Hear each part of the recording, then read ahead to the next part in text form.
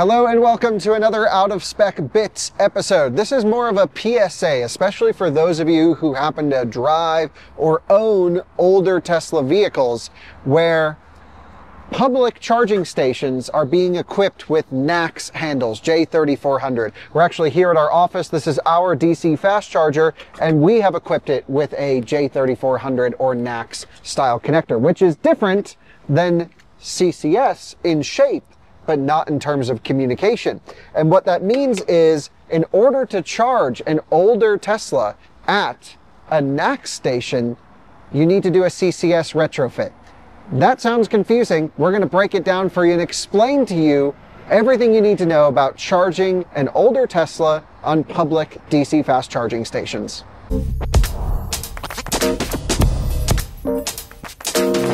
This is Tijmen's 2018 Tesla Model 3 Performance. Tijmen, we did a whole video when you picked it up. We've done some other things with it. Yep. How have you been enjoying it? It's been great. Perfect daily, honestly. I mean, I was driving a GX470 that got 10 miles a gallon before this. So it's a big change, and it's been great. It's been a lot cheaper driving gas-wise. So one thing we noticed was you kept coming up to Fort Collins and need to charge quickly and get down. And where we live, there's no real DC fast charging. Correct. That's really fast, other than our own charger. We have the fastest charger in the whole city. Wow. Which is still not that fast. Yeah. It's only 180 kilowatts. But essentially the issue was, if you got here low, you'd have to bring it over to the hub or my house and charge it in order to get back to Denver. Yep. Because you could not charge off of our charger, even though the port would physically interface with your car. At some point. Let's open. Is your car locked or maybe it went to sleep? But those of you who don't know, Tesla inlet ports look like this. And what is going on with your car? There we go, right here. So it can plug in. It looks like it should work, but it wouldn't work. And the problem is, in order to charge an older Tesla on public NACS stations, which are becoming increasingly popular, especially as Electrify America and Iona and who else is doing it? Everyone's switching NACS. EVgo just installed their first public NACS recently. And especially as that's all happening, I think a lot of Tesla owners are going to go, hey, especially if they own a first generation Model S or older Model 3s, they're going to roll up to these stations and go, hey, it's got a Tesla plug.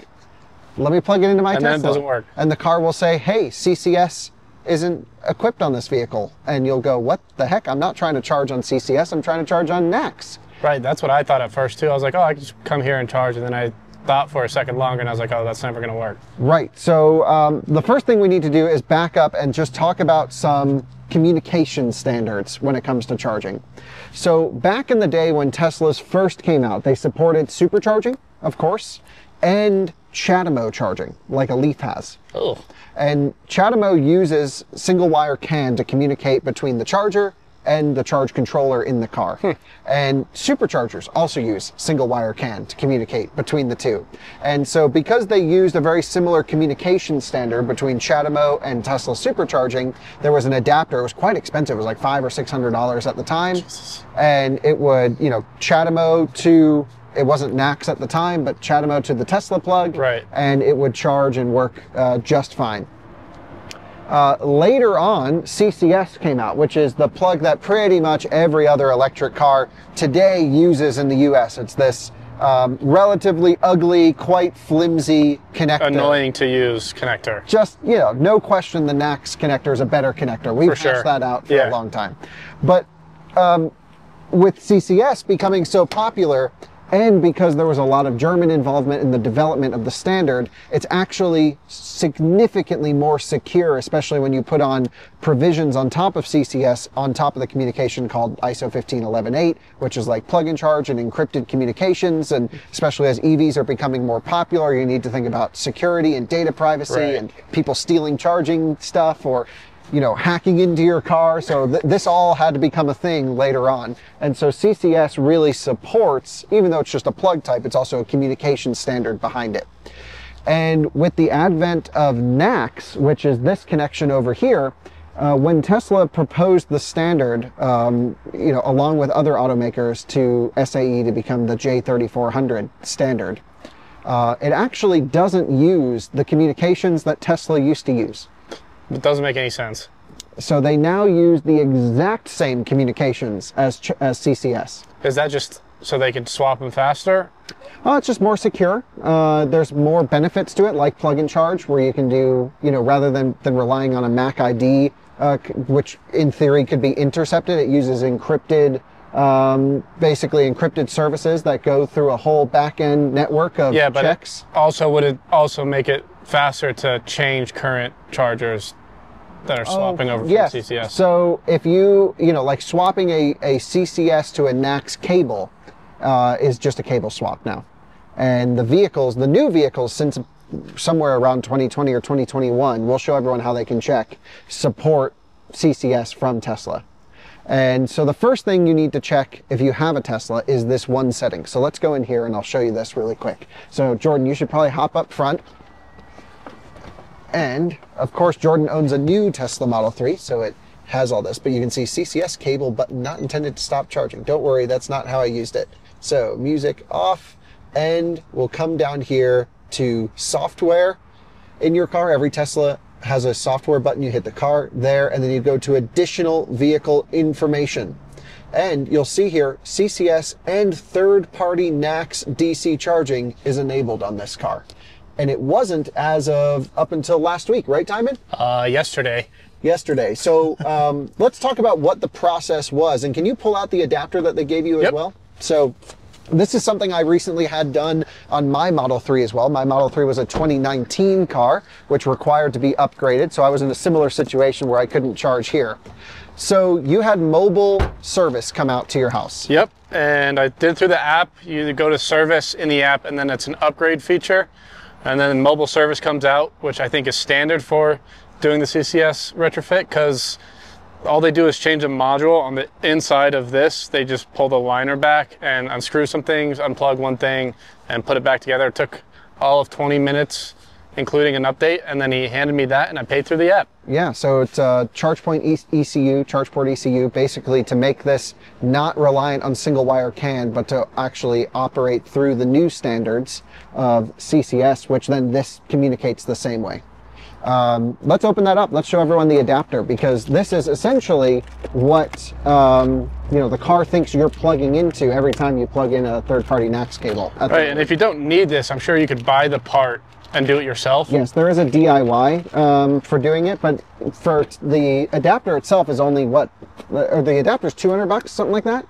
Yeah. 250, something like that. Somewhere around there. So and labor plus this for $350. Yeah, I think you just pay Tesla, you get a free adapter, they do it, they come to your house or whatever, you don't have to like order all these third-party parts. They showed up in a Model S, yeah. Yep, with a dent in the door. Oh, okay. And this is the CCS adapter. So there's no real logic in here. It is just taking these pins and rearranging them to those pins. There's a couple thermistors and some other stuff, but there's no communication changer. So according to the car, you know, for example, if I were to, just so people get a better representation. If it wants to open. Does it not typically work? There we go. If I am to plug in like this, the car has no idea if I'm doing this with the adapter or straight just plugging in NACS. They're effectively the same cable right now. Effectively to the car, it's the same communication. The adapter doesn't leave a signature or a breadcrumb anywhere in the communications. It's just the car has no idea. And so by you upgrading older Teslas to support CCS, makes it also support third-party NACS. Now, to show everyone how that process should work, which is nice, it's similar to a supercharger. You just plug it in, but then you have to then bill through the charging equipment. Now, I have this fancy bucket of cards here that should give us free charging. Oh, you've got yours. So we've got to hit start, and oh, no, it's not working. Still failed. We're dealing with this. We're trying to get access control on here. But essentially, you would scan, tap, and however, you know, if you're on EA, you use their app. If you're on Iona, you use your credit card or whatever, and then you get it going. So the upgrade is really important for older Teslas. However, not every older Tesla supports it. The early Model S's do not support CCS, and like will first never. gen? Yep, like 2012, 2013. There was a Gen 2 onboard charger that then can be retrofitted. So if you have a really early nose cone car, which actually is like similar to the one that we used in the i90 Surge, right? Not possible. I mean, everything is possible, not easily possible. Bring it to Alex and he can figure it out for you. You'd have to swap the onboard charger with the newer unit, which is its whole other conundrum of stuff. But essentially every Tesla from like mid-2013 is my understanding onwards has to get this retrofit in order to NACS charge. I think there's going to be some confusion among Tesla drivers as people that buy used Teslas because they're becoming really good deals that are going to roll up to an EA site, roll up to an Iona site, an EVgo site, and they're going to think it's a payment issue or something else. Meanwhile, their car does not support this charging. Right, but at least Tesla has it figured out to where like it will just route you to a supercharger. Yes, so that's the thing. Superchargers can speak both on the old standard and the new standard to communicate with any generation of Tesla, which is really nice. And I've already seen some confusion with people thinking, you know, plugging into like an Iona NACS plug and them expecting their Tesla just works immediately. Like thinking plug-in charge is a thing because the superchargers have that. Right, and currently Tesla does not support plug-in charge off the supercharger network. They actually are doing a certificate exchange now. If you're at a version 3 site, it will do the ISO 15118 communication, so Tesla's going on that. It doesn't happen at every site, but they're, I think, probably just beta testing it in the background before it launches. But essentially, it's still early days, you know, for Teslas to support plug-in charge on other networks. I'm not even sure if the ECU has multiple spots, like file sizes, to have different certificates for different networks. Right. And until roaming's a thing, in our market, it's going to be a real problem. So, with all that said, if you have an older Tesla, make sure you upgrade to the CCS situation. I think it just makes life so much better. Yeah, now you can really go anywhere. Not that I was worried before, but it just, in some spots, it's just easier to go to a non-supercharger. Yeah, I mean, here in Colorado, we have a fantastic third-party charging network that is, you know, way bigger than the supercharger network, at least around us. So to have the optionality is really great. Yeah, especially in like the Littleton area. They're building 2 superchargers, but there's currently nothing available. Okay, interesting, yeah. So with all that said, if you have an old Tesla and you plug it into a charger, now you know why it won't work. And if you have that old Tesla, definitely upgrade. And wish you guys the best of luck out there. Just a little behind the scenes Out of Spec Bits episode on why you should do the CCS retrofit, because you can unlock every CCS charger and every third-party NACS charger with one simple upgrade. And they at least came to your house and they came to mine. Yep, so easy. Yeah, super easy. So thanks for watching. Any final thoughts, Jordan? So easy, time can do it.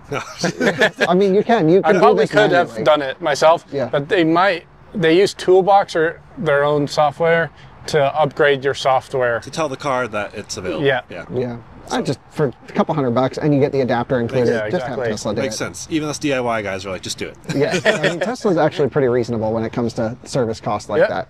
All right, here we go. The actual first NACS charge. We got it working. How do you feel, Tijmen? No different than charging. No different. Well, we have a green blinking T, so that's how we know it works. This car finally is able to use its CCS capability without even using your adapter. Yeah, wow. But still nice to have the adapter. Yeah, I mean, I might as well just leave it in the car. You can go charge at the I-70 diner now. Oh, wow. if you go on a road trip to Kansas. If you want to go to Kansas. And we're ripping 46 kilowatts.